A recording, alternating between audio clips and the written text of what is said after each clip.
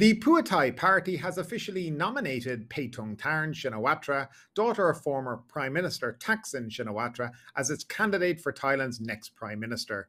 The decision came after a vote by the party's executive board on Thursday, replacing their earlier nominee, Chaikasim Nitsari. The move follows Wednesday's Constitutional Court ruling, which removes Saretta Thavisin from the PM race due to questions over his integrity. Despite Thaksin reportedly favouring Chai Kasim, the party's MPs chose Paetongtarn, citing her youth and better health. Chai Kasim's nomination faced concerns due to his past role as Attorney General, especially regarding a drop bribery case involving Pishet Chuban, which led to fears of another court challenge.